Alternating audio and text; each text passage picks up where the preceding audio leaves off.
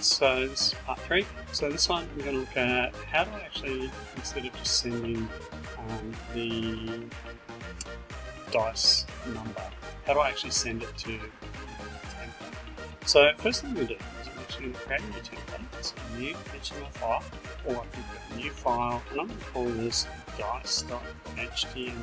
So if I create dice.html and send one, I'm just going to grab this, copy and paste it into there, and we'll change this to dice.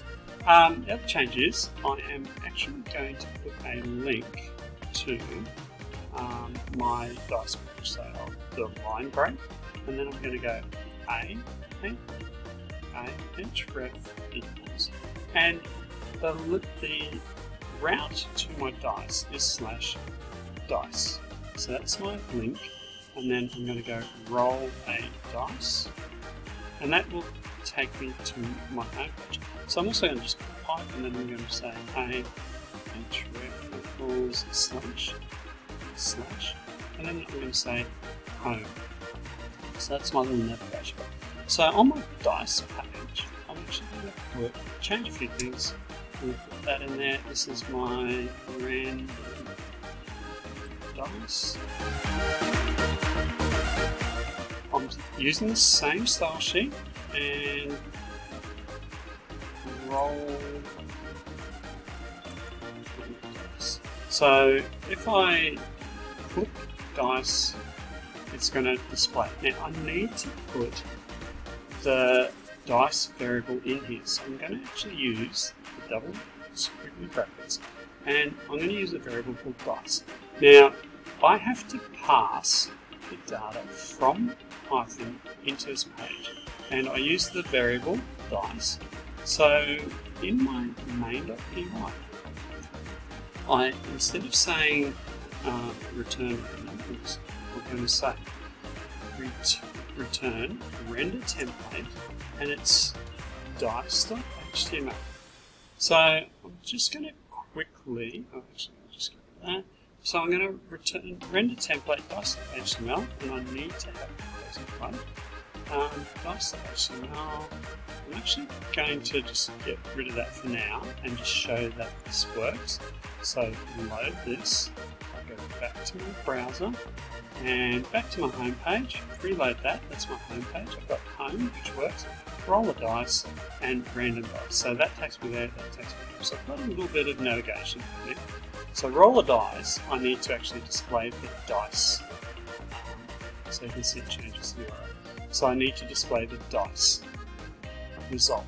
So, and I did say that I'm going to roll a dice and use this dice variable. So in Python. So I've got my dice route, I've got my dice, and I'm going to say roll dice roll equals random choice and dice. So I've got this variable dice roll, which will equal, let's see what it equals. Let's just make sure it's working. So lots of little testing. So restart my server, and I'm going to go back here, dice page, and nothing's happening there, but you can see that when I reload it, it prints to this console here. So that's a way of debugging. So in your production, you don't want to print here unless it's a error message, but I want to pass this variable to my page. So I say, remember, I'm using the dice variable. So dice equals dice, and in between. So I should be able to say dice equals dice. So I restart my web server, go to here, and it says, oh, dice, oh, roll dice. So it equals this variable. I actually sent it this entire function, which say it's a function roll dice. So that was my mistake. So I'm going to reload the server, reload this, and you can see dice roll, and it changes. So I'm going to just quickly, I want to put a line break there. A couple of things. So I'm passing just a single variable. I can pass the entire list. So, for example, I can, I'm actually going to change my variable a little bit, dice and dice roll. So I'm actually going to pass my dice here and I'm going to print them. And then I'm going to pass the dice roll. So in here, I've got dice and dice roll. So dice equals dice, dice roll equals dice roll. So I'm just passing both variables. Restart my server, and I've got the list and the roll of dice. I can actually print the list individually, and I can actually